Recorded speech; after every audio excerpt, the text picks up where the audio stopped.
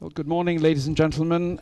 As you probably know, this session is going to be conducted in English, so let me first of all thank our speakers not only for being here today, but also for agreeing to speak in a language which may not be their first language.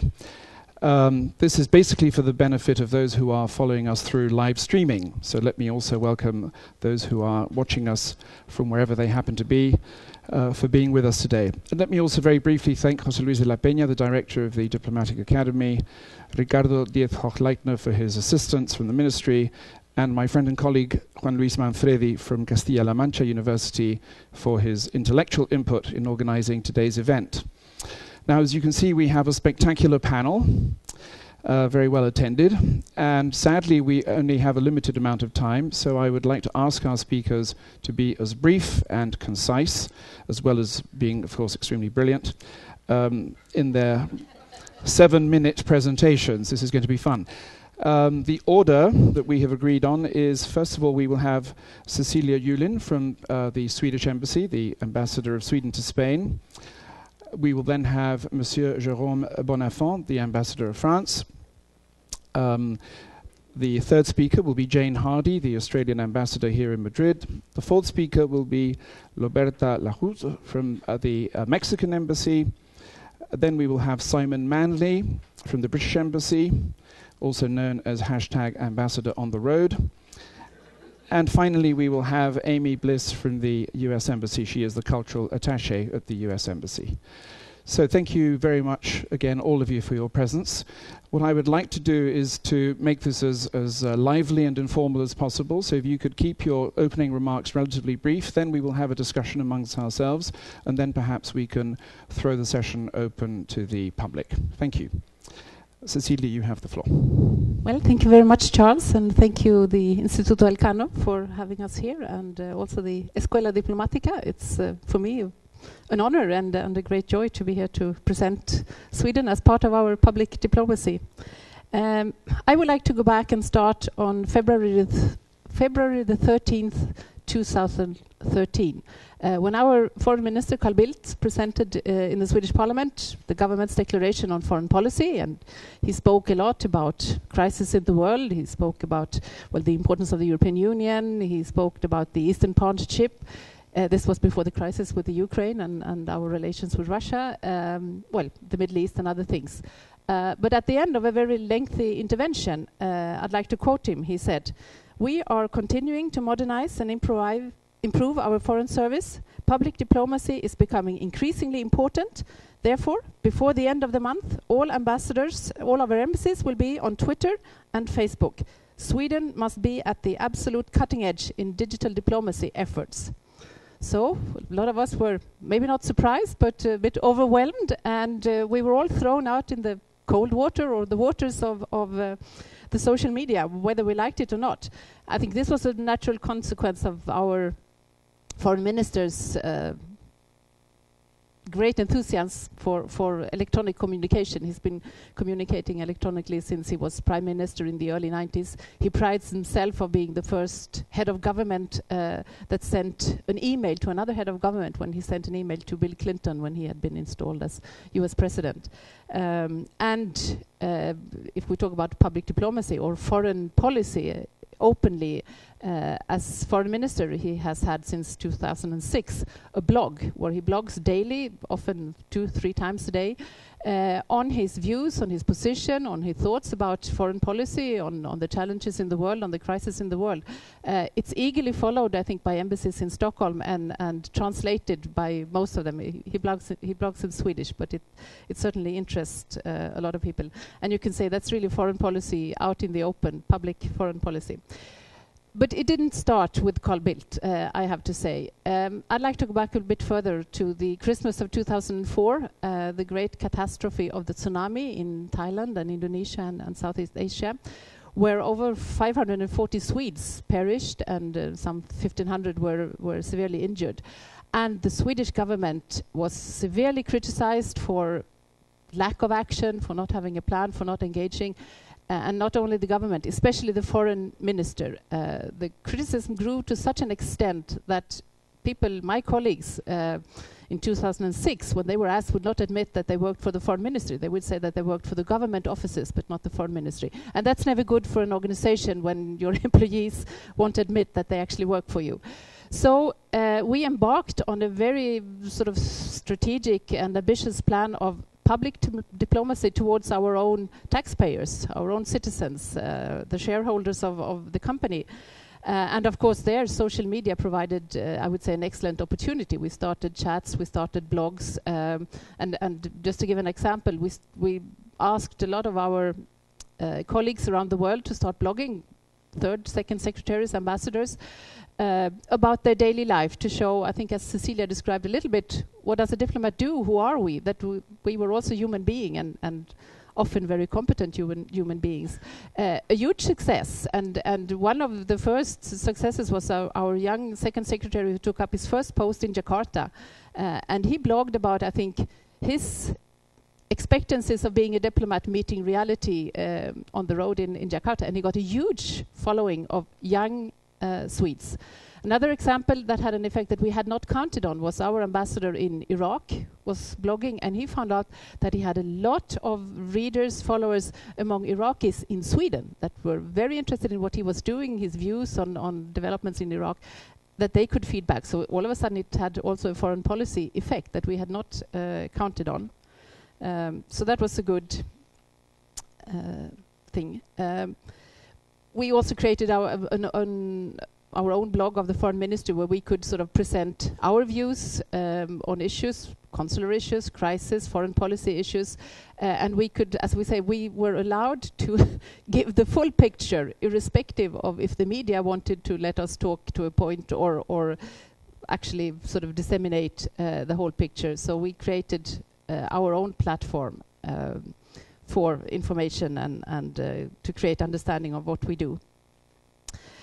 Then you can say, but isn't diplomacy something different? Isn't it supposed, by definition, it's something discrete? And maybe it was, but I think, as we have said, all of us, I think that has changed drastically. As we said today, we are all competing, nations are competing for the attention, for the interest, among others. Most ambassadors have the task of leading the promotion of the country's brand name. I think we are all in the business now of working with the brand name of our countries, like Coca-Cola works with theirs. And I would say I sometimes feel that the embassy is like a communications bureau for the country of Sweden. We're there to sort of spread the world. And as we say, it means we do not only communicate with the government of the country where we're active. Of course, we still go and talk to the foreign ministry, the prime minister's office. We try to sort of drive in the views of Sweden, the policies of Sweden. We try to get Spanish support for our initiatives or candidatures or other things. That still goes on. But the difference, and this is much more recent, I think, is that we need to win the hearts and the minds of the general public. We need to create an interest among important people, important lobby groups, organizations, the media, young people, important opinion makers, or they're sometimes now, I think in the new lingo, called facilitators. We need to connect with those. And hopefully they will then influence, for us, important decision makers in Spain. Of course, we want to create a positive image of our country and an interest in our country. But I think what was earlier called trade promotion or export promotion has certainly expanded or developed into something much, much wider, what we today call public diplomacy. I think it's the whole package. It's the trade promotion, investment promotion, cultural promotion, the promotion of the trademark of the country, and its foreign policy. And for us in the in the foreign ministry, it was a very natural step to take this public diplomacy work into the social media. We pride ourselves of being a very connected country with several companies and talking about indexes. We were very happy that this year we regained the top post in the Network Readiness Index. So we happily threw ourselves out in the social media. And what is then the strategy for our social media work or public diplomacy in the social media? I think the aim is to reach as many as possible that we feel are interested in Sweden, that are receptive to our values and policies, or that have the possibilities to help us spread our message, the so-called facilitators. I think most ambassadors, myself, we try to disseminate news about Sweden, and I would say not only good news. I think it's important that you disseminate interesting news. Sometimes you have to also talk about the bad news of the country and comment it in order to have some credibility. I think that's important. From my point of view, it's also important that if you Twitter, that you do it in a personal way. I mean, I Twitter in my function as a Swedish ambassador to Spain, but I try to do it in a personal way, although I'm sort of bringing out the message of the Swedish government, but I think it creates more interest. It's still, I think it's important that it's a human being communicating with other human beings, but never to be private. I think that's out. I mean, we're still there doing a job. And I think it's also very good for foreign policy. I think there's sometimes a discussion about all these hashtag campaigns. Are they really worth anything? Of course, I mean, a hashtag campaign does never solve the problem or the issue, but I think it can help very much to keep it on the table, keep people's attention on the issue. I think a lot of us joined the hashtag campaign on Bring Back Our Girls, about the girls kidnapped. Well, we have, most of us, I think, been in the United for Ukraine campaign, which we also feel is important. And I think as for a Swedish ambassador, it's very natural to join all these campaigns to show this is where we stand on some of the issues. We started one of our own because we thought we wanted to give a stronger voice to freedom on the internet. So we started a hashtag campaign on internet freedom. So I think these are good examples. And I think the important thing with the public diplomacy, especially through the social media, is that it gives you a possibility to communicate with the people. It's a two-way communication. And for us, I come from a country where we think transparency and openness is very important. And the fact that we can now communicate with the people, they don't all agree with our positions and views, but that you can have a conversation. I think that is always respected, that you listen, you're out there, you're interested, ready to take in their views. So I think the social media is part of the message, and it's certainly public. Thank you. Thank you very much. Mr. Ambassador. Thanks a lot. I will try to speak English, though it's not helping. Is it working now? Yes, thanks. I will try to speak English. I make so much effort trying to learn Spanish that my English is disappearing. So you will excuse me for the fault, especially my British and American colleagues. Well, first of all, there is to say that the English language is very powerful, because it took two words, public and diplomacy, put them together, and gives a concept which is what we call in French un concept valise, which means that you can put everything in it. It's extraordinarily vague and at the same time extraordinarily efficient. And that's very interesting. Very interesting because public diplomacy exists since the beginning of diplomacy. If you read descriptions of embassies in the old days, you had a prince who was doing public diplomacy, who was living the court life, who was showing the power of his country. And behind, working, writing, spying, you had all the commis d'ambassade, who were doing the real diplomatic world. So you had already this difference. I will have to make an alliance with technology. I don't know how I will do that. You had this division. In France, we organized the first Service des œuvres françaises à l'étranger in 1920. One of the first to lead it was a writer. You prefer... Bon. Voyez, je reviens aux les bonnes vieilles méthodes. Voyez. Bon. Le premier, the first was Jean Giraudoux, a writer. Just before the First World War, it was called Service de la Propagande. Because in those days, propaganda did not have the negative meaning that it took a couple of years later with Second World War, with all what was done with propaganda in those days. And the idea was already to install a network of cultural centers abroad to promote French and the French culture. And at the same time, because the two were mixed at that time, at the same time to promote the views of France in what is called now the work of the spokesman, the spokesperson. And what is interesting to see is that First World War had an impact on all that. Because what President Wilson decided was to finish with the old secret diplomacy and to open diplomacy to the world in a spirit of democracy, in a spirit of transparency, in a spirit of accountability. And that's how what was hidden became more public. So it came to a couple of problems that we address nowadays. First of all, who is speaking? And this is an extremely important question in public diplomacy. Are you speaking as the ambassador? Are you speaking as yourself? Do you give the floor to a company? Do you give the floor to a cultural actor? Do you give the floor to an individual, a citizen? And in that case, who is speaking? Is it France who is speaking? Is it the government of France who is speaking? Is it the Label France who is speaking?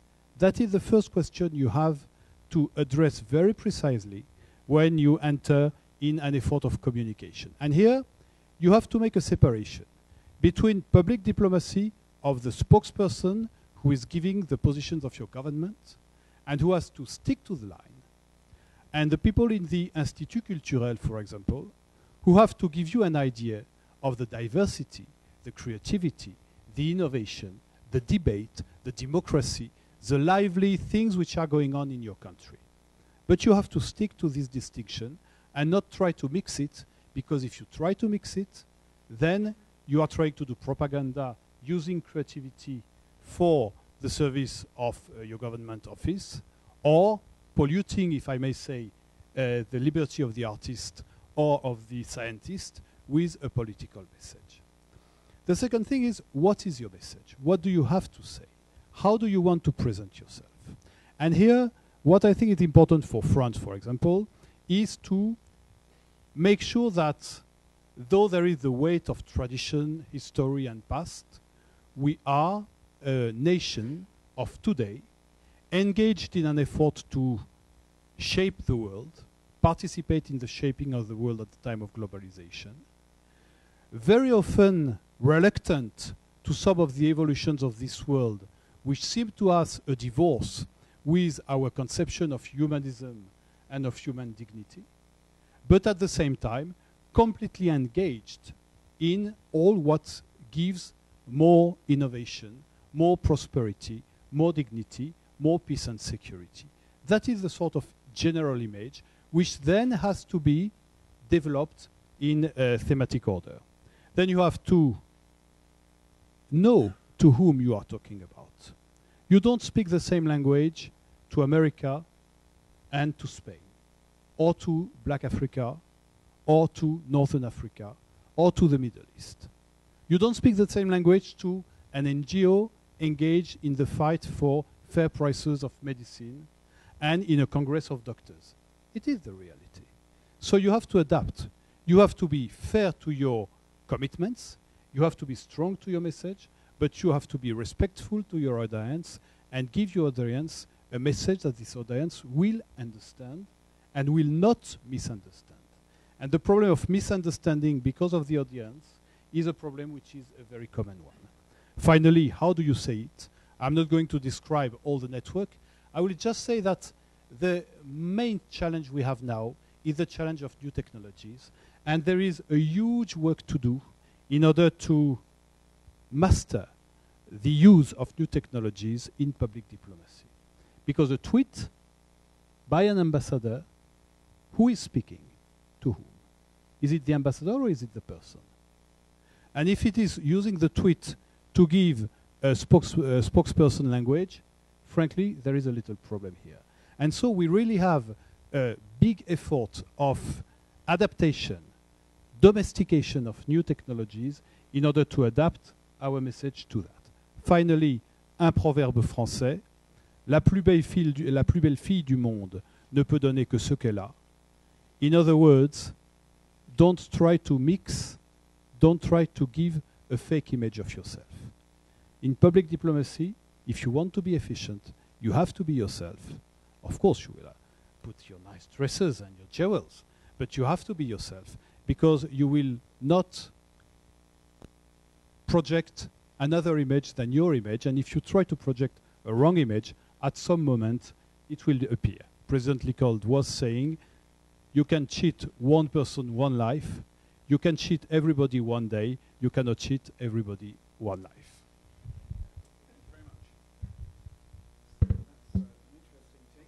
Concept valise, which in Spanish I suppose would be cajón desastre. Okay. Jane, over to you. It's wonderful to hear from Cecilia and Jérôme. Your descriptions are fantastic, and I won't go over the same ground, but I'll give you some insight into the way I think and the way we run some of our programs with some examples. First of all, interesting, I was thinking as you were speaking, Jérôme, that know your audience, know your message. These are very important techniques. I can't hear. And that's absolutely right. You must know who you're speaking to and why you're speaking to them, and then tailor your message. Technology, and this is reminding me that you must never speak about issues that where you might be expressing your personal opinion while the mic is on. Many world leaders have actually come to grief in doing so, and the same applies for tweeting, Facebook, and all of the other mechanisms, which are, after all, pencils. They are just mechanisms for getting the message out. Unfortunately, they're so good and so easy and so delightful that it's very easy to mix the public and the private message. So I won't go into all of our programs, but very similarly, we don't have the grand institutions of our European cousins who France, Spain, and other countries have invented much of the soft power diplomacy that is still resonant today. But we, like Sweden, have we were born modern, we say. Australia was born modern in 1901, and you know, we pride ourselves on being on the front foot in using the latest technologies and overcoming what we call the tyranny of distance to get our message out. Just turning to some of the examples, there are various things we do and our country does.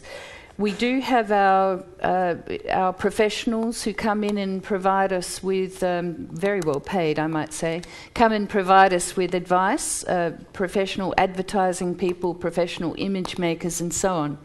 And we have our Brand Australia. I guess our trade officials, you associate this method of public diplomacy more with them. They have their beautiful little video clips, which, by the way, little advertisement, are all linked to our website and our Facebook page at the embassy. We have our slogans. Britain has the best slogan I've ever seen. It's Great Britain. It's the name of the country. Talk about chutzpah. No, it's not actually officially the name of the country either. But we have a name which is a Spanish name. Australia was a name given to our continent by the early Spanish maritime explorers. And it was adopted later on by those Englishmen who came and stole the continent. It is because I have a Germanic background and blonde hair, we're often associated with Austria. So Austria has a brand name which says, "No, we do not have any kangaroos." So you can see that countries such as ours probably have to try hard to explain our country. It explains itself in many ways, but we do try and present it through using professionals to promote the idea, the brand Australia, the openness that Cecilia talked about, the openness in our culture, in the way we live, and of course the beauty of our lifestyle, the things we love about being there. We also have to brand our country as a smart country, because some of our colonial forebears, not officially but unofficially, love to joke that, you know, we're the country cousins, we live on the other side of the world, we are upside down, we were originally all prisoners sent by courtesy of His Majesty or Her Majesty. We do have to overcome some of these stereotypes. It's all done in good fun and good faith, and frankly, you know, we don't have to be too much on the front foot on some of these issues, but there are other issues which are very, very serious issues, which we try and prosecute, we try and amplify through our various strands of media handling, cultural events and so on. I'll just give a few examples. One of them Cecilia mentioned is consular work. It's extremely important at times, and in our region, Cecilia mentioned Indonesia and Thailand, we have monsoons and tsunamis which affect our continent, but not so much the population, but it affects our continent and it affects our region every year. This is a seasonal occurrence. And we have to get out on the front foot with tweets, with Facebook, with every message we can use to reach Australians who might be travelling in places where disasters have happened. And that's become a very important tool for our consular work. For immigration, we have to help people understand our system. We do have an immigration system of visas. They're very simple visas. They're mostly done online. But quite often I hear stories from young people who say, we got to Indonesia and we were hoping to get, you know, a ferry across the Torres Strait to Northern Australia, but we didn't have a visa. Well, that's right. They needed to have accessed online visas prior to reaching our shores. That's just one example, but we use social media and traditional media to get out advice about immigration. And we have lots and lots of products, including cultural products, education and so on, which we promote very much through all sorts of forms. I guess I would have to say, with our small government budgets, we don't try and invent things that other people do better. So my team, we have 6 Australians and 21 Spaniards working here in Madrid, and we have a relatively small budget, and we must enable what the arts and cultural professionals do extremely well. For example, we have a great cultural superpower in the country of Spain, and we've recently had a major exhibition taken from the Prado to Melbourne, and we don't do this. We don't even give them much money to do this. We do some work around the edges, for example, providing travel insurance. But really, the arts professionals do this. The director of the Prado Museum is a world authority on these paintings, and we have to buy our culture, our European culture, and we pay, our state governments pay money to take these things to their capitals. So we help around the edges of that, and even just having an embassy presence at these events can be helpful and important. Performing artists, of course, some of them are economies unto themselves. there's not much an embassy can do to add value to what Kylie Minogue, for example, might experience when she comes to Spain. I mean, she is a phenomenon in herself, and she will have a roadshow which rolls along, and if we are in the way, we might get run over by this roadshow. But no, we try and promote around the edges these great events. There are some other very serious things. We like to call our cultural diplomacy carne y caramelos. So there's carne, it's meat, it's serious, it's deep, and it needs a lot of work to get it right. Carne can be messaging about war. It can be messaging about very serious intergovernmental issues, which are hard to explain. We're all foreign policy practitioners, and we know that some issues take many, many years to work through. It's the hard, detailed work. However, of course, we're dealing with media which is instantaneous, 24 hours, and is often complex issues are described in 3 or 4 words. So we have to master the ability to do that and to get out on the front foot and establish the message. Not let the media, the international media in particular, or even our domestic media, frame what we're doing. We don't react to that. We must be out in front of it. There are some techniques we use. One example, when I was in Washington, the very sad situation of the Afghanistan war was continuing on, and there was an Australian Army colonel who was a PhD in anthropology, and one of his jobs in the army, our army, was to advise on anthropological issues surrounding the activities in Afghanistan, where our troops were, and the international presence. And he became quite a celebrity in Washington, and in fact he's gone over to the other side. I think he's still an Australian citizen, but he's become quite a celebrity in the United States media, especially the big international networks. And there are some other delightful things. So there's ambassador, you get this power and it goes to your head and you do these things. And one of them, I adore Spanish guitar, and I've created a link between Cordoba Guitar Festival and the Adelaide Festival, which Adelaide is my hometown. It's similar to Cordoba. It's in a hot, dry place on the southern part of the continent, and it has a proud tradition of a big international arts festival, and we link the 2 festivals. So Adelaide Festival takes place in July.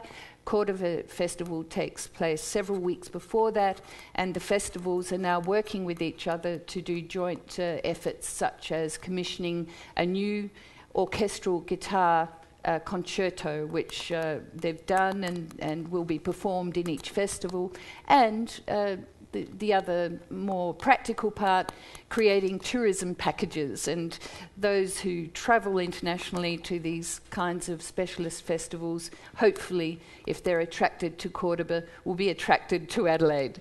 So that's just in a nutshell some of the examples, some of the issues that we deal with every day.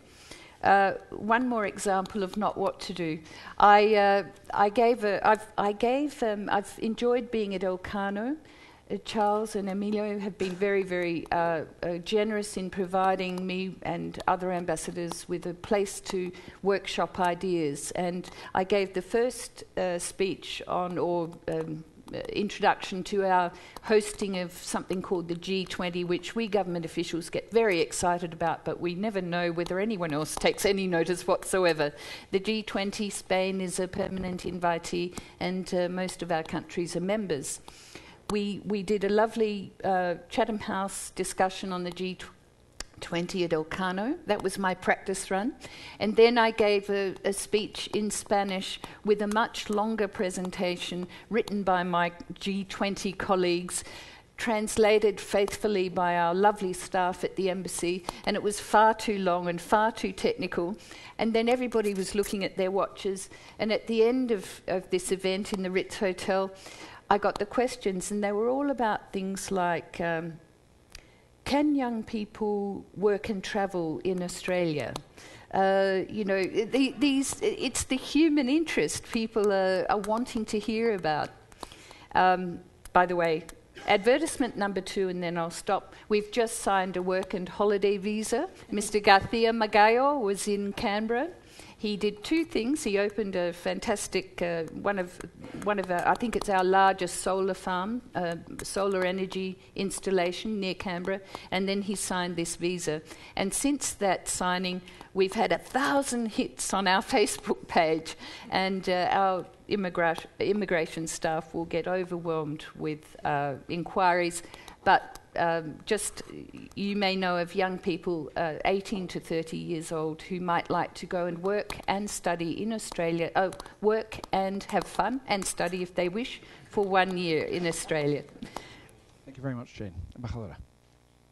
Thank you very much. It's so exciting to be here and to be able to understand that it's not only me that has to face the social networks, but my colleagues as well. And it's not only the Mexican Foreign Ministry that is figuring out how to use the social media and how to be there present, but every other foreign affairs ministry in the world. And that brings forward the whole issue about what it is being an ambassador, whether you have to combine representing your country and your country's interests and your own personality and your own way of going about, but now instantaneously in every tweet you make. So it makes it far more, because there you go with a wrong tweet. I wanted to share with you this morning the experience I had as head of the Diplomatic Academy of Mexico, the Instituto Matias Romero. At the turn of the century, it was a long time ago, in the year 2000, which makes me have to confess to you about my 35-year experience in the Mexican Foreign Service. Of course, you can figure it out. I joined the Mexican Foreign Service right after kindergarten. And in those days, in the long time ago, the turn of the century, it was still back in the last century, it was the Instituto Matias Romero responsible for that thing at that time called public diplomacy. And that I started radio programs explaining what Mexican foreign policy was and why we were doing this and the other. And then much more interesting, I was asked to travel around the country to try to make the issue of foreign policy not only the issue of Mexico City and the experts and a very small intellectual and economic circle, but try to reach out and to explain what Mexican foreign policy was about. And this was, for me, one of the most fascinating experiences, traveling to every capital of every state. We have 31 states. And of course, the focus always to reach out were the universities. And then I realized that even the students of international relations, the students of economics, the people who would be joining the opening up of Mexico, the change of Mexico having been traditionally a country close to itself that identified protectionism with nationalism, turning into a country that had joined free trade first through NAFTA, free trade agreement with our neighbors of North America, and then free trade agreement with Europe, and so on and so forth. So this incredible change of a country looking inward to a country looking outward had to be projected, had to be understood.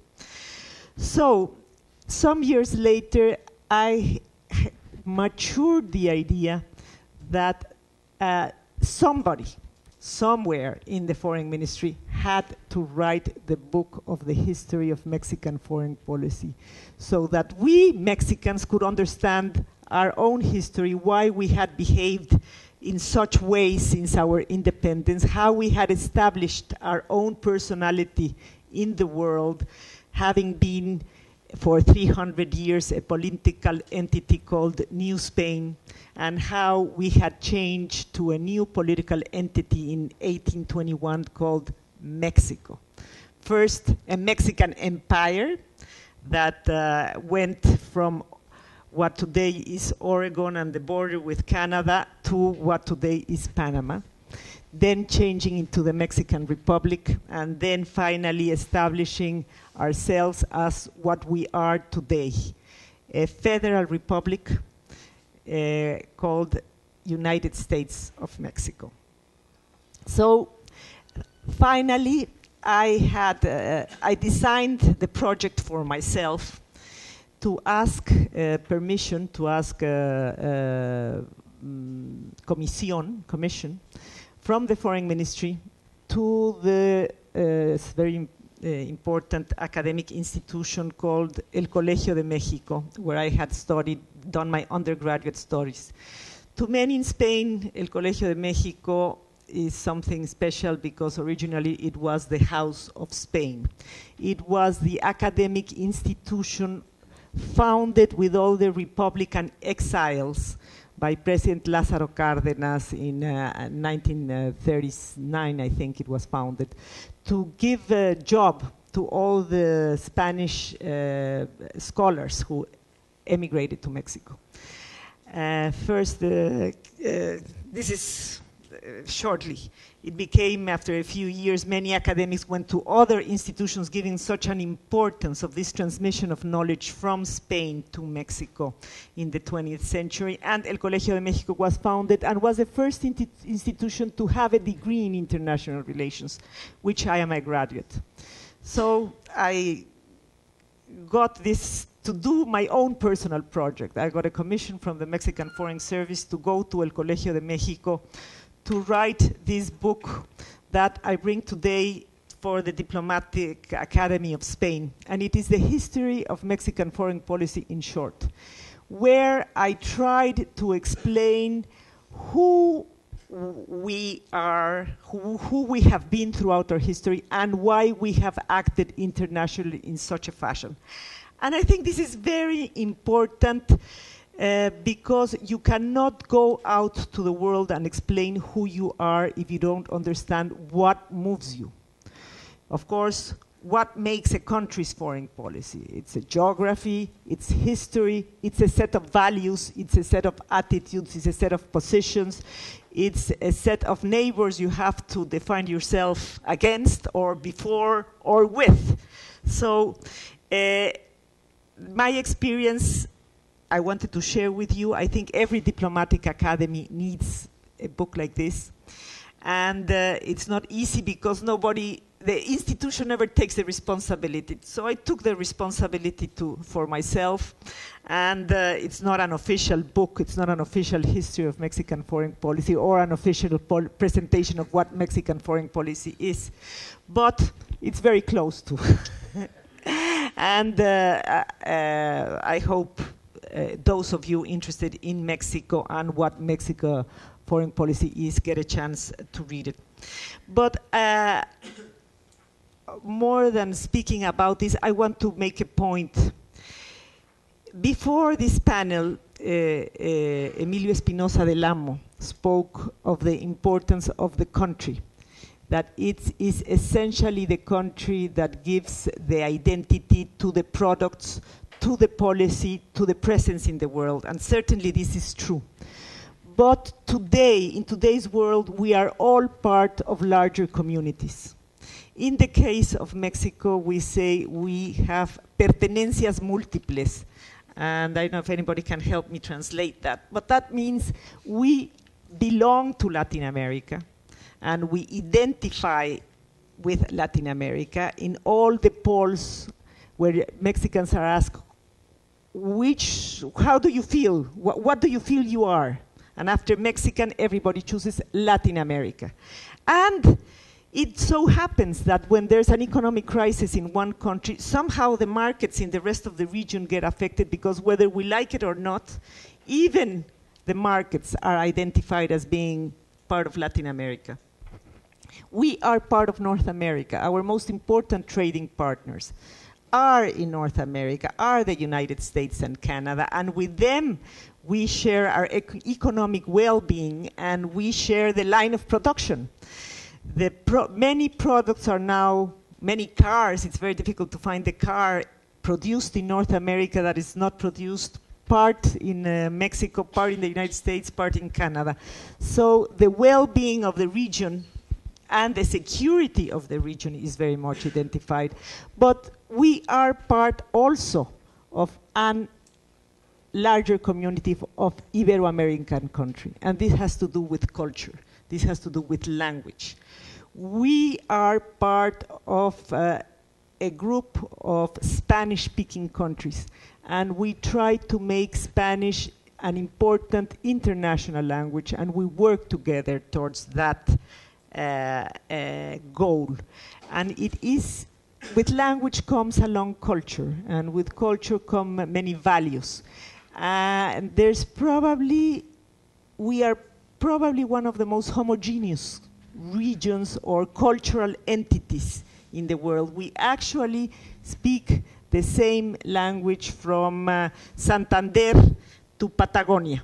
And we can sit down and communicate, and this gives us a set of values, this gives us an identity, and this gives us the important meetings of the Cumbre Iberoamericana.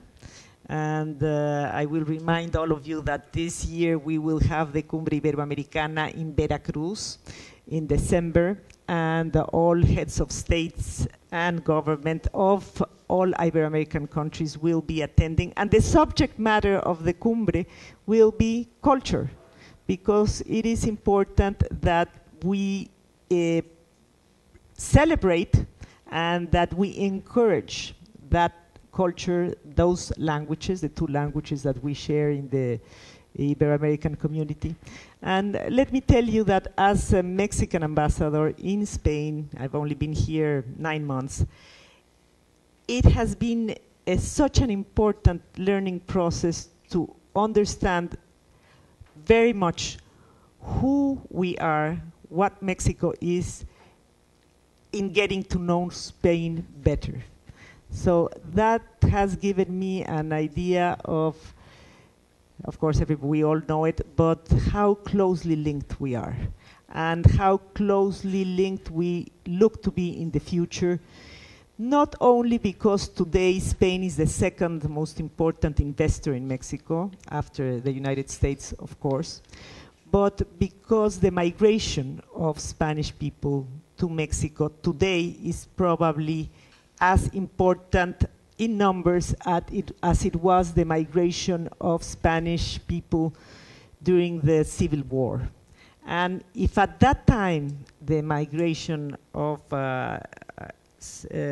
very well prepared and Spanish gave a special seal, a special component to the Mexican culture, probably today the migration of this very valuable human capital of Spaniards that moved to Mexico because they work for Spanish companies, of course, that work for European companies who choose them because they speak the language, or for international companies, is giving us the human capital, not only the financial capital, not only the technology, but the human capital to make a very important leap forward in the modernization of our country. Thank you very much. Thank you very much, Ambassador. Amy and I were at a Spanish-US conference over the weekend, and one of the factoids that I picked up, going back to your reference to NAFTA, is that the state of Texas exports more to Mexico than the whole of the US does to the whole of China, by the way. So maybe NAFTA wasn't such a bad thing after all. Simon. Charles, well, thank you very much. It's a real pleasure to be here. But of course it's about social media too, as others have said. It's about the extraordinary reach of social media. The 1 billion followers of Facebook, the 700 million odd on Twitter. It's about how social media transforms what we can do as diplomats. And of course, Jérôme is right. In a sense, we've always been in the business of doing a little bit more than trying to influence other governments to do what they might not otherwise have done themselves. We've always, to an extent, been in the business of trying to influence the citizens of other countries. But it's what social media, I think, has enabled is an extraordinary kind of exponential growth in the potential for doing all of this. It enables us to engage, and as Jane and others have said, in a genuine two-way communication, not just with other governments, not just with other opinion formers, not just with the people of those countries in which we serve as diplomats, but also with our people back home. And in the case of Britain in Spain, with the 15 million British nationals who visit this country every year and the 500,000 who have chosen to live here permanently.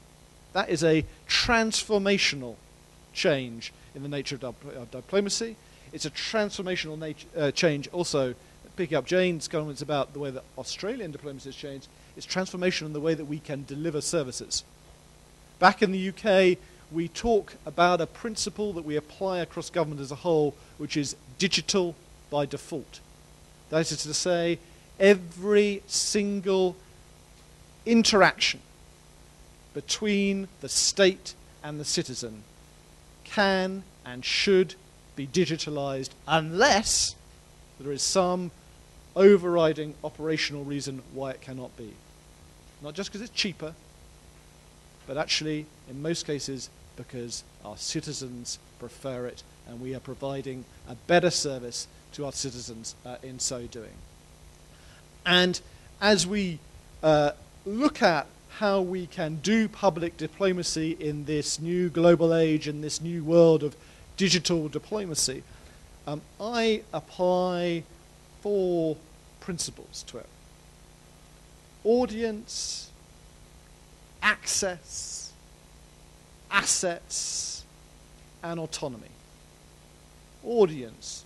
Who is it that we are trying to reach? Access. How is it that we are trying to reach them? Assets. What is it that we can draw upon in order to reach that audience? And autonomy. How is it that we empower our diplomats, not just our ambassadors, as others have said, but our diplomatic services to reach those audiences in the most effective way possible? Let me just briefly do those 4 principles one by one. Audience, as I've suggested, changing because we can reach people through social media with an effectiveness that we couldn't do before. And let me focus just on one particular group. British nationals, in our case, living, travelling overseas. Here in Spain, we have 7 separate Twitter channels, 3 separate Facebook channels, plus Instagram and YouTube. And we have those different channels because we can address different groups of audiences. Spanish audience, a business audience, British visitors, British residents. And in the case of those British visitors or residents, we can reach them quicker in an emergency than ever before. In the case of the moment of the Boston bombings, we were able to get out Twitter messages to British nationals who might have been in the area of those bombings within minutes of those occurring, telling them what they should do, how they should keep themselves safe. In the case of British nationals travelling here, we're able to, working with social media, to try and keep them safe, to ensure that their holidays, their stay here, whether it's for 1 day, 1 year, or 10 years, is as happy and secure as possible. We produced a video with the help of the Mossos, Guardia Civil, Policía Nacional, on the dangers of carjacking on the motorways down from the French-Spanish border through Barcelona. 100,000 hits enabled by a partnership, not just with those agencies who provided us with the footage to show what the dangers were and how people could avoid them, but also with partnerships with the British Automobile Association and with one of the British TV companies who publicised that video, giving us a reach to those nationals that we couldn't possibly have had through traditional media. Access. Understanding not just who it is we want to reach, but how we can reach them, how we can enable those people to give our diplomatic effort greater effect. Another example, practical example of that is the conference that we ran just a couple of months ago in London on ending sexual violence in conflict. And in order to make that conference a success, we needed to work with governments, of course. But we needed to find people who could amplify our messages, enable us to reach those points, those bits of the military, of civil society that we could not otherwise reach simply as government. And so we partnered with some celebrities, famously Angelina Jolie, a very helpful person to have on side if you're trying to reach the world's media, but also with the Pope.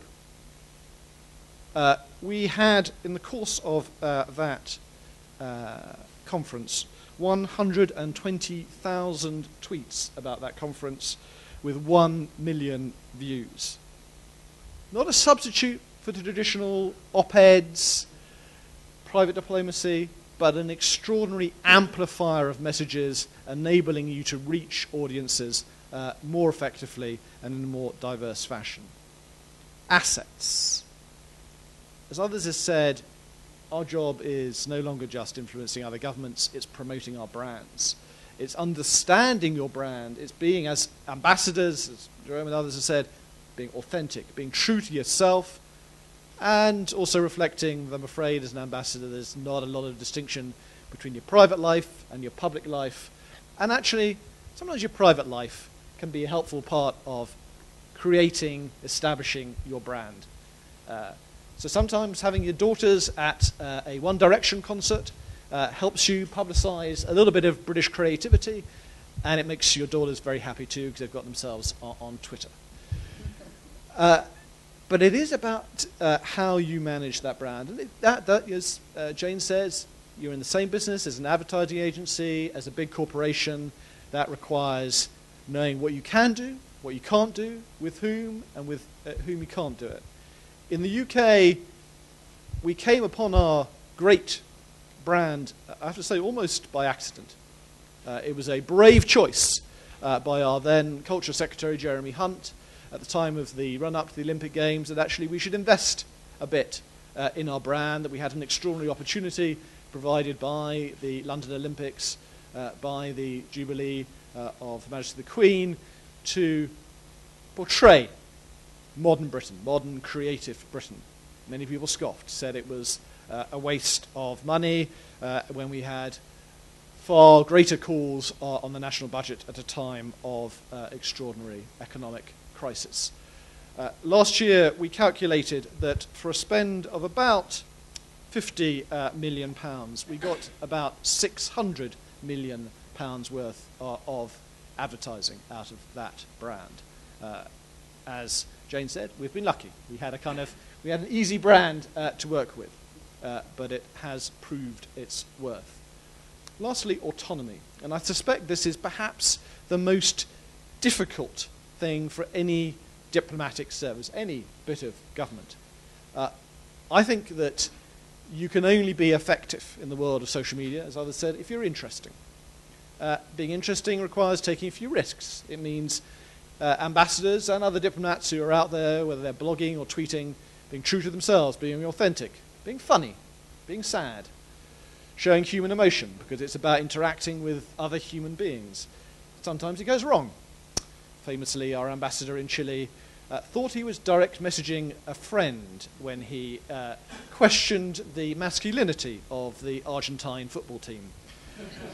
He wasn't. He was tweeting to his 20,000 supporters, which quickly went viral. When our embassy in Washington the other week tweeted out a photograph of a large cake in the shape of the White House with some candles in it to commemorate the 300th anniversary of the burning of Washington by the British fleet, they perhaps didn't quite know the media reaction to it. But unless, as a diplomatic service, you are actually willing and able to believe that if you've been chosen as an ambassador by your foreign minister, by your prime minister, in our case by our Queen as well, people kind of presume you're reasonably competent to do your job. And presumed competence is a bit of a mantra for us. And it does require your foreign minister, your prime minister, to trust that you're going to be able to do your job on social media just as in every other part of your job. And if it is by empowering your ambassadors, your diplomats, to use their experience, their expertise, their creativity, and, as Jérôme said, their sense of how that message, the central message out of London, out of Paris, out of Canberra, can be best delivered within your local context, because nobody back in Canberra or Mexico City or Stockholm is going to know your audience as well as you. Trust your ambassadors. Let them speak. And you will have greater effectiveness, greater resonance, greater reach. And without it, I'm afraid, you will sink in the 21st century of digital diplomacy. Thank you very much. It is very difficult to be the last after such a prestigious panel. And I also want to thank again our host, the Diplomatic Academy, and the Elcano Royal Institute. I am going to try not to cover ground that has already been covered, but perhaps add a few different thoughts or thoughts from the U.S. perspective of how we organize our public diplomacy efforts and how we also try to put together these various elements of social media, traditional outreach in media, cultural education. For us, it is all in one package. It is all in one office in our embassies. And I would like to just point out, too, that when you come into our State Department, you are able to come in as a public diplomacy officer. It is one of our 5 major career paths within the State Department. So I think that also is a bit different from many of the other diplomatic services. That also, I would say, is why I'm here today, also representing our Counsellor for Public Diplomacy, who is coming from Washington but has been delayed. But I am here today rather than Ambassador Costos because we do consider the public diplomacy track, as with our other tracks, quite specialized. Ambassador Costos is a master, I think, at public diplomacy. He's very active on Twitter and Instagram and extremely effective in personal communication, one-on-one communication. But as far as speaking of the role of public diplomacy and a bit of the history and the strategy of public diplomacy in the State Department, we opted for someone from our public diplomacy office because, as I mentioned, it is a specialized area within the State Department. I'd like to also mention, as a strong advocate and believer in public diplomacy, now as I mentioned, when people come into the State Department, go through the whole testing and examination process, they are allowed to indicate a preference of a particular area, whether it be political, economic, consular management, or public diplomacy. And very rapidly, public diplomacy has reached to the very top of the competitive area. It's very popular with people coming into the State Department along with the political track. I think that's because, as many people have said, the lines are quite blurred. When I came in, it was very clear the difference between private or traditional diplomacy and the work that we were doing, which we then called the U.S. Information Service before the reuse of the term public diplomacy, which has actually been around for decades. And people have seen how much that has changed, and every person within the embassy does engage in public diplomacy. We, however, spend more time in that area in our career. There is a public diplomacy tradecraft, and we have quite a lot of training and preparation for our public diplomacy officers. Before coming to Spain, I was head of our public diplomacy training section in our Foreign Service Institute, which is our diplomatic academy, where everyone coming into a public diplomacy job, whether they are a public diplomacy officer or they are from a different track, as we say, and have worked in other areas of the embassy, will have to go through training in preparation for their job, going out to be a press attaché, a cultural attaché, or for us, the head of the public diplomacy section, which is the public affairs officer or counselor for public diplomacy. That's another difference that I would like to mention that seems to be certainly a little bit different from some of my European colleagues, and I expect in other embassies around the world as well, that our cultural operation and our press operation are all housed in the public diplomacy office. We do not have a separate cultural institute. That has historically been the case with the US government for many reasons, and there have been debates on and off over the years that we should move the cultural aspect out and create a cultural institute, perhaps partner with the Smithsonian Institution or some other institution in the United States. But we have not done that. Our cultural operations are housed within our public diplomacy office, and being cultural attaché actually is a very broad area of activities. In Spain and in much of Western Europe, we do relatively little in the cultural field, straight cultural field, because so many activities do go on, as some of my predecessors have mentioned too, go on by themselves with various American and Spanish organizations, and there is not much, we certainly want to be helpful and want to participate, but that is happening in those private capacities and running along just fine. We then tend to do more here in the educational side, English language programs, and in policy programs. We work with Elcano Royal Institute, Casa America, and other of our institutional partners on topics of interest to the embassy, and we also to our Spanish partners, which may be along the lines of intellectual property rights, the TTIP negotiations, security issues, countering violent extremism, a wide range of policy-oriented issues that many would not traditionally think would be run by the cultural office, but we are actually as much of a program and activities and outreach office as the cultural section. I would also like to mention, we talked a lot about, people have talked a lot about social media, and just 2 words on that. It's obviously a very important part of what we do. But it's not the overall driving force of what we do. It is an element. It's an element of every program and every activity now. And it's been interesting, having been back in Washington at our diplomatic academy, noticing that the heavy lift it took to get the bureaucracy of the State Department to warm up to the idea of social media.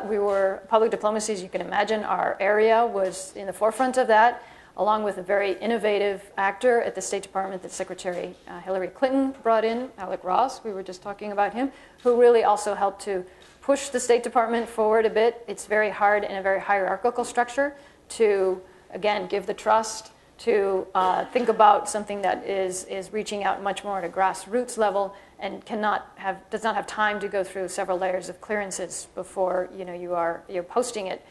And now we are, I think, more at the point, and I would mention that the State Department was identified among the government agencies as being the most active and most in the forefront in social media. So I think that push by all of us to get the bureaucracy moving really did make quite a difference and it had an effect. But we are at the point now, too, where we were, after this big effort to push everything out, get going, get on all the different platforms and formats. Now we are more in the analysis phase of trying to decide what is really effective. How do we reach our audiences? How do we have a voice that's separate from every other voice, every other embassy, every other institution that's out there? Certainly, our message to ambassadors also is that their tweets or whatever their social media presence might be has to be personal.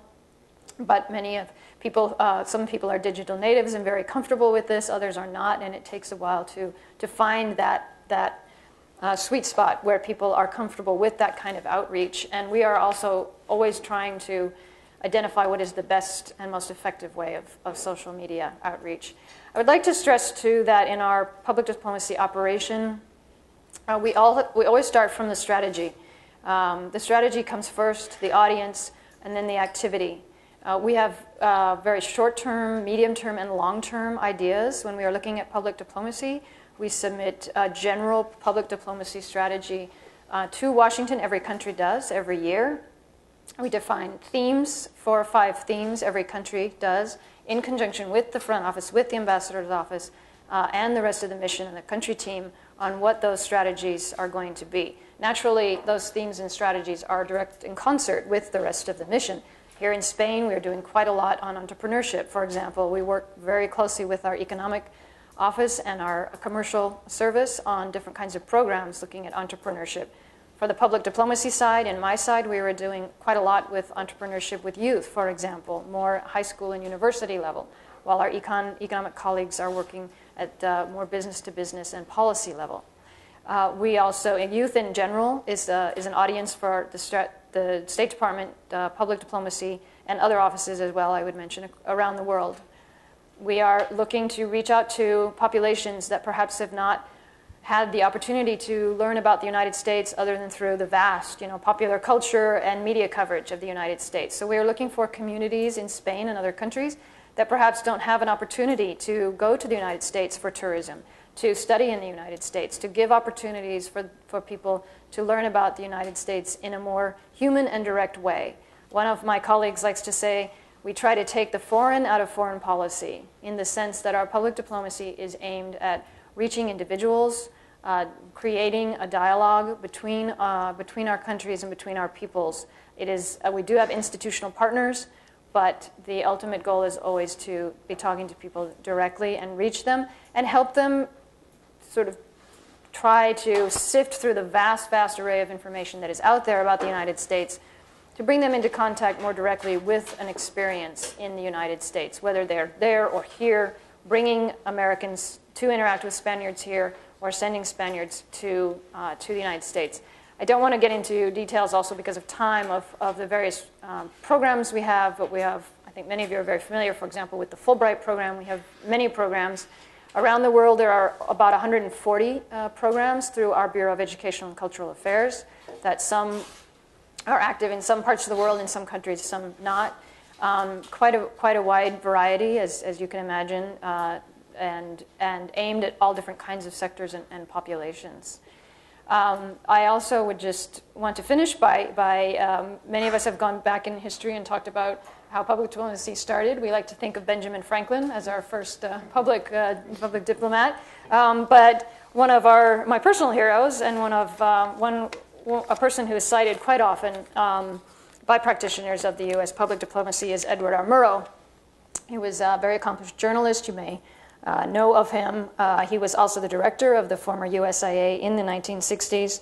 And he always talked about the crucial link in international exchange or in public diplomacy is the last 3 feet, which is bridged by personal contact, one person talking to another.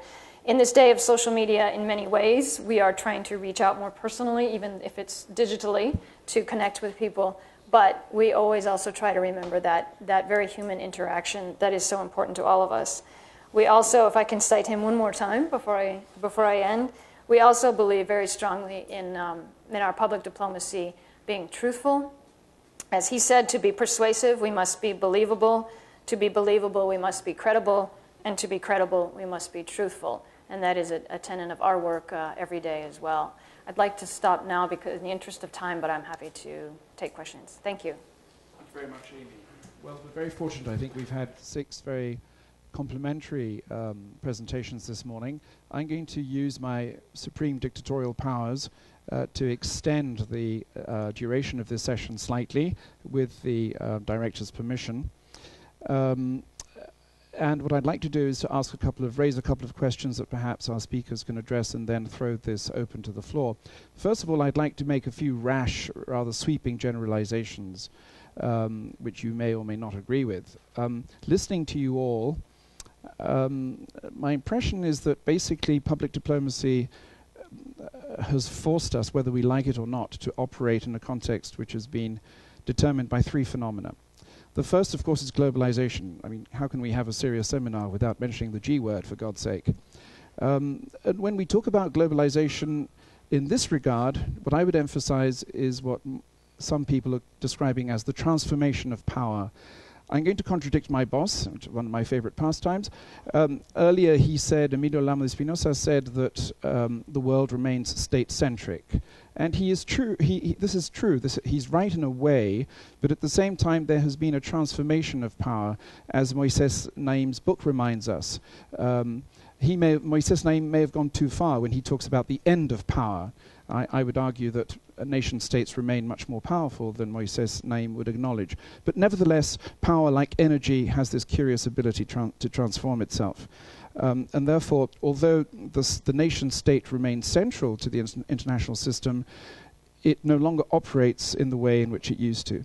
My second point is that all of us operate in a context in which traditional political institutions have come under growing scrutiny. Most of our citizens have become increasingly disaffected, and they are increasingly critical. And this is by no means just a Spanish phenomenon. This is a worldwide phenomenon. The way youngsters, the way the people we teach at university respond to national governments, national parliaments, national political parties, I think is very different to what it was, say, 15 or 20 years ago. And finally, and this is something we haven't mentioned, but I think this is crucial, there has been a change in the role of traditional media outlets. I teach journalism students at university just across the road, and they don't read the newspapers, which I find slightly alarming, by the way, but they don't really respond to the traditional media outlets the way we used to. You know, some Spanish newspapers 30, 40 years ago played a very prominent role in Spanish political and cultural life, and that is by no means the case anymore. So I think these are the three phenomena within which one has to look at the way we're developing our public diplomacy strategies. And the question I'd like to put to you is, and I think Jérôme probably addressed this implicitly in his very French and clear-cut presentation, conceptually very clear presentation, when he said, when he discussed the need to know who speaks and also the need to know your audience, and Simon and the others have also addressed this. My question is basically, do you think there is a contradiction between public diplomacy and conventional diplomacy? Is there a danger that public diplomacy may actually obscure or interfere with traditional so-called, if you like, serious or mainstream diplomacy? And the reason I ask this is because some people would actually like public diplomacy to transform diplomacy wholesale, and others seem to regard this as a danger, you know, that we may be losing sight of the fundamentals, and that national governments, and in particular your respective foreign services, may in fact now be performing roles which really in more normal circumstances, other institutions could perform better. I'll just put that to you, and if anyone wants to, please, Ambassador. I think that as the world has changed, diplomacy has changed. Diplomacy is not what it used to be.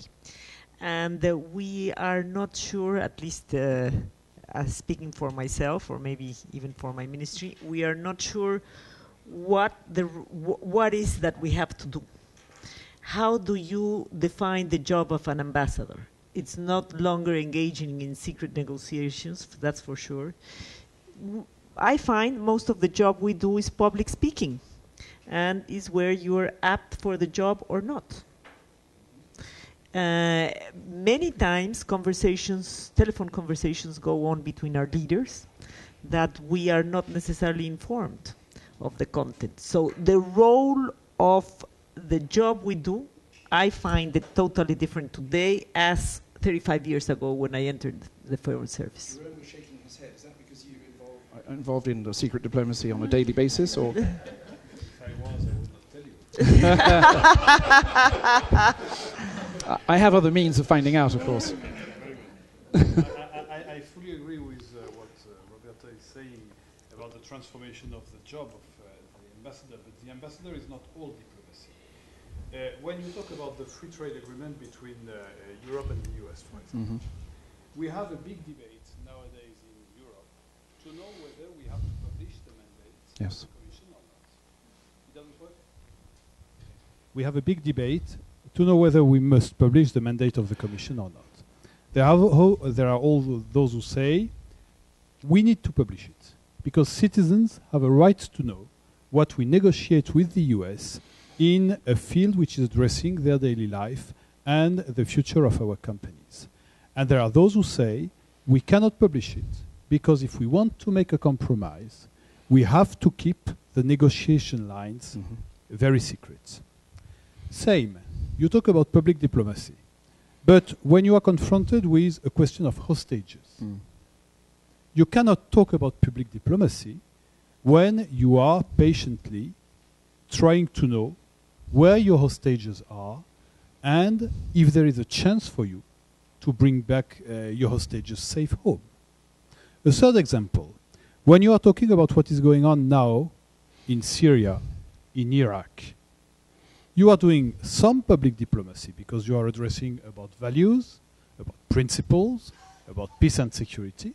But when it comes to deciding whether or not to deliver arms to some of the insurgent groups, then you are engaged in secret diplomacy in order to do it efficiently.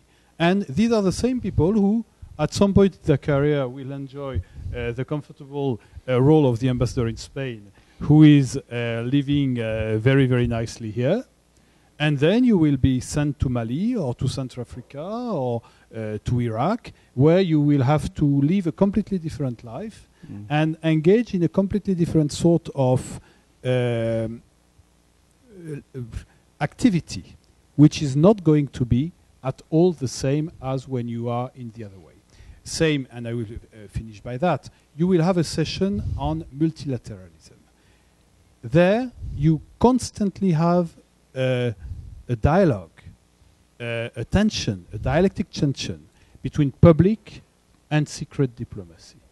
When you, for example, negotiate the Criminal Court Treaty, you negotiate in transparency with NGOs, and then at some point, there is the moment of the final deal, and then you bring your colleagues to a door, to a room where there is no telephone, no journalist, no NGO, no camera, and you do what you have to do to give what you need to give in order to receive what you need to receive.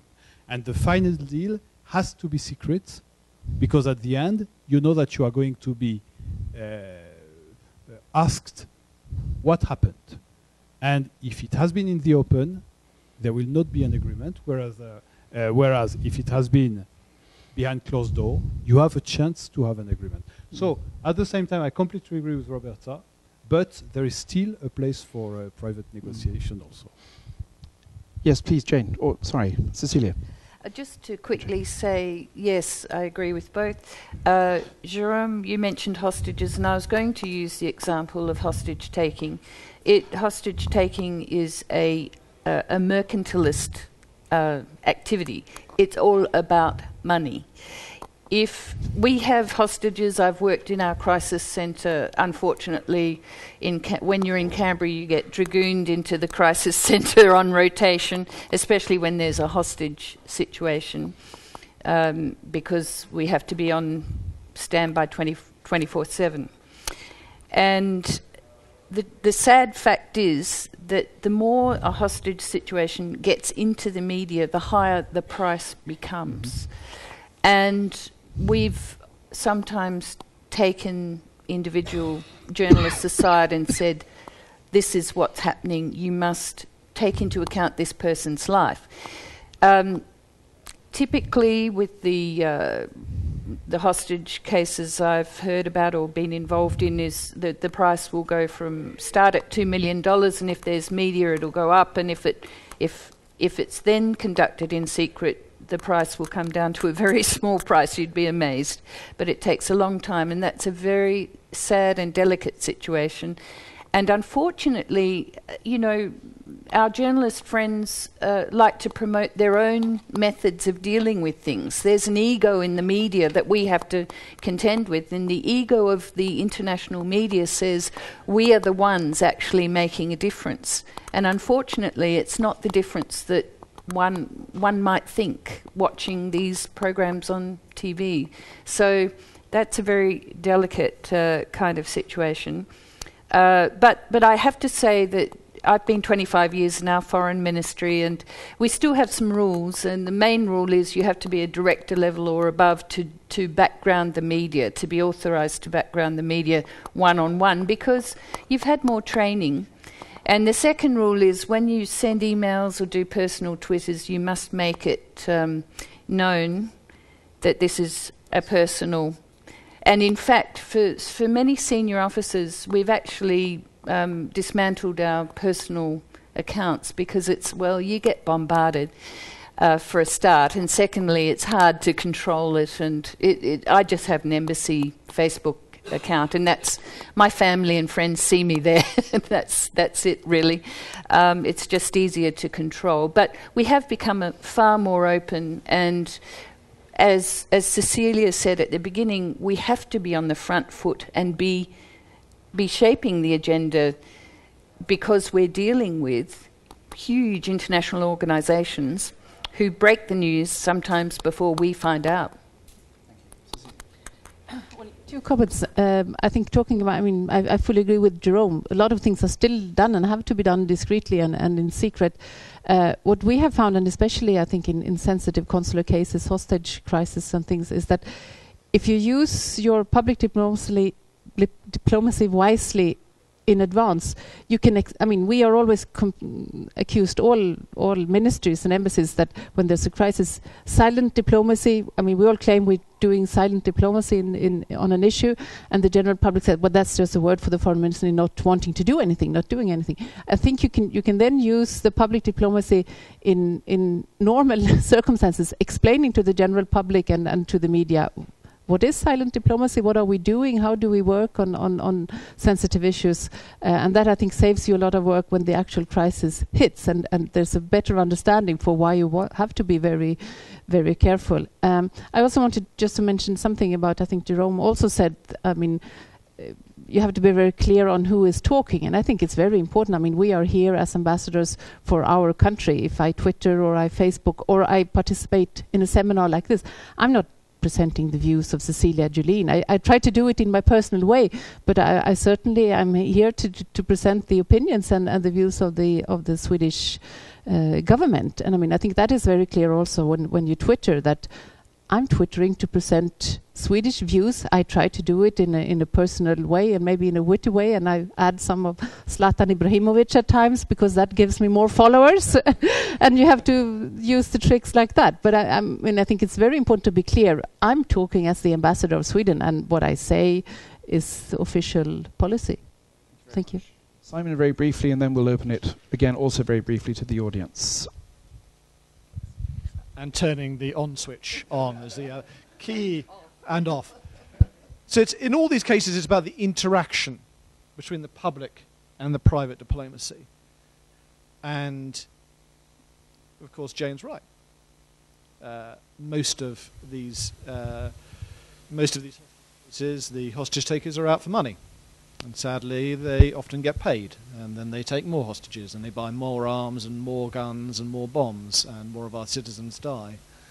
But often, and we've seen it, of course, quite tragically just over the last few weeks, they're out to make a very public point. And this is a very public act, and it's a very ideological act. And in those sorts of cases, you too are engaged in that struggle against violent extremism and the abhorrent ideas that they are trying to put out.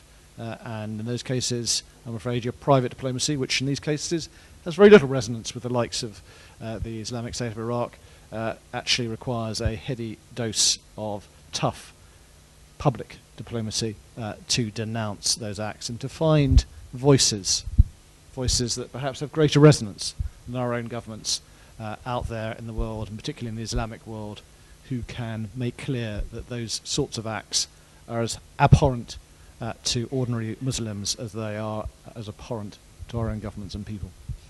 And I might say that's a different case. Many of our hostage cases are backpackers and people who are on motorbikes out in other countries. Mm-hmm. But you, Great Britain, and the United States and others probably have a much more experience with the ideological hostage taking for obvious reasons. Thank you. Let's take a couple of questions very briefly, I'm afraid, from the audience. Rafael Estrella, Vice President of the Elcano Institute, and perhaps Jan Millissen from Klingendahl in the Netherlands, good friend whom I'm very happy to have with us today. Rafael. Thank you. It was a great panel. I think that it has been stated clearly that diplomacy has changed a lot. I think that regardless of whether number of issues should be remain under confidentiality through negotiations and through certain information which is not delivered. In essence, diplomacy has changed dramatically, and is made mostly in the open, and works in the open, and which reflects more this notion when connected with public diplomacy is the fact that through public diplomacy action, you declare your goals, you declare your intentions, and that's qualifying diplomacy in the 21st century, which is also related to the end of the Cold War, which allowed us no longer to be hiding certain aspects of our intention and of our goals, but quite on the contrary, as a means to reach out and to create and to build confidence, to show and to demonstrate our goals and our intentions as a means to enhance predictability, which is, I think, is one of the greatest goals in for security and for development in a scenario like Europe. And there are something that I would like you to answer, because you all have been talking about strategy, tools, etc. And I think that it was you, the representative of the American Embassy, who mentioned that you have to build country strategies. And I agree with that. I think you have to have a grand strategy, common tools, common training, but at the end of the day, it's not working. It's not the same working in Spain in public diplomacy as working even in Portugal. You need another way of addressing. So thank you. Thank you, Jan. Thank you very much, Charles, and thanks to the panel for coming out. I think it's evidence coming over. I think it's evidence that ambassadors find this very important. 10 years ago, I'm sure you would not have sent the ambassador him or herself, but rather somebody else. Public diplomacy has really risen in the list of priorities of embassies. I think it's also, the examples were wonderful, many general themes were drawn out, and I think what's missing is that we have a database of good examples of public diplomacy. There's a lot of potential here for policy transfer and for learning from one another's examples. So that was all very, very interesting. I have two questions. One to the chair, if I may. Oh dear. I've observed on my Twitter, you were not sending tweets while you were chairing, Charles. I know. That's the first time I found you not on Twitter. And so you're a real person, and the real person is doing the tweeting. Was an interesting observation. My question to you is linked to a comment that was made by the ambassador from Sweden. Swedish diplomats were thrown into the cold water, you said, by Carl Bildt. And you made the very strong point that it's really a different thing when people tweet rather than institutions, because that brings, that has a magnetism and makes a link. So my question to Charles, I have a second question. My second to Charles is, do you think, would your recommendation as a think tank to the Spanish Foreign Ministry be to do the same? Or when do you expect this might happen, that individuals rather than institutions, embassies or the ministry or a department of the ministry join the social media? My second question, many important themes were drawn out, and I think one theme was low-budget public diplomacy. As Ambassador Hardy said, that's a reality for many embassies, and increasingly a reality in Europe, and it makes institutions, ambassadors, also very imaginative. There is another type of public diplomacy, and that is facing crisis. And I was wondering, in the case of Australia, and we've all heard about the eavesdropping of your neighbor's president, how have you dealt with that in a public diplomacy sense? Thank you very much. Go ahead, Jane. That's a very, very good question. We've had not just Edward Snowden, and we've drawn into our great and powerful friends' world of, of the massive events that we're all a part of. But we've had Julian Assange, of course, now in the UK. And we've had, as a result... Yeah. I'd just like to put it on the record that every single day the Australian High Commission in London has offered Julian Assange consular assistance, and it has been refused. Yes, those things are very, very difficult and the worst kind of issues to deal with. And I can't comment on any intelligence matter. That's the standard phrase. You'll hear it from me because there's very good reasons, and you'll hear it from most government officials unless they're speaking off the record. But the way we dealt with that was just to hold our counsel. Of course, there was a media storm around it, as there was here in Europe with the case of Mrs. Merkel and the American system. But this is our most sensitive, closest, most interesting relationship, very, very important to us on many fronts. We work closely together with Indonesia on terrorism and people smuggling, for example, just to show you that we're in this geographical area which is very sensitive to some of these issues. Now, the issue of phone tapping, I don't know the truth of it, but I can see how the media has been dealt with. Basically, our government simply did not respond to the allegation.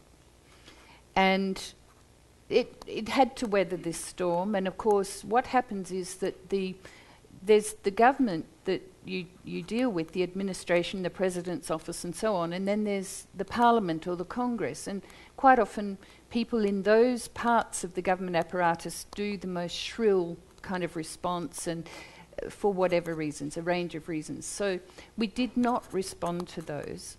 But recently, and this is only 6 months later, we've signed a new agreement with Indonesia on these matters. And it really has been a very important example of how to control the message.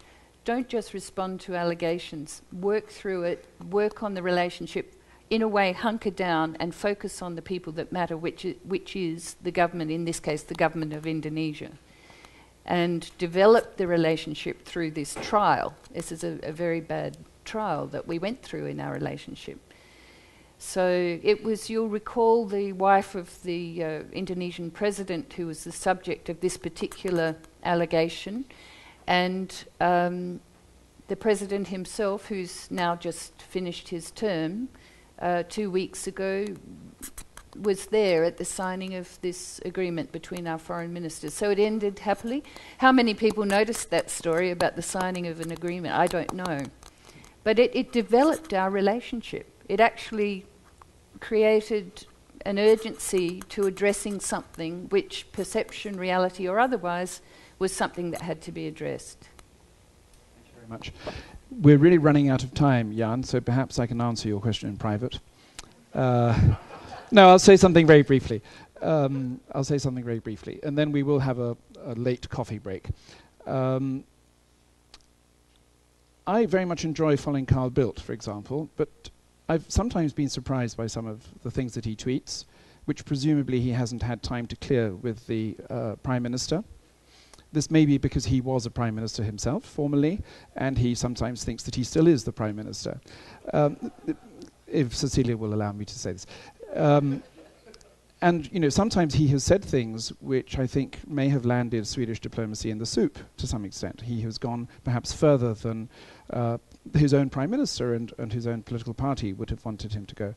However, he is fresh, he is brave and original, and that is why he has so many followers. Jérôme made a very interesting point. I mean, who speaks? Your identity has to be clear, and his identity isn't always crystal clear in my mind. Of course, he can say, I am the Foreign Minister of Sweden, and therefore you should read me in the light of that. But the question behind that is, what's the thought process? What's the decision-making process that's gone behind some of those positions that he adopts? Spain is a newcomer to this field, as you know, and I would certainly like the Spanish Foreign Ministry to be a little bit more daring, to trust the ambassador, as Simon was saying, to allow individual embassies to develop their own profile and their own identity. I'm followed by a lot of the Spanish embassies, and they're practically indistinguishable because they're basically just churning out the official message. They don't really adapt their message to the local market, to the local culture, to the local population. So I would like those individual embassy feeds, Twitter feeds, to be able to develop their own personality. And I would certainly like the minister to tweet as the minister and not just as the foreign ministry, because to be frank, it is rather wooden and rigid. There. So I've landed myself in the soup. And on that note, we will take a quick break. Thank you very much to all of our speakers.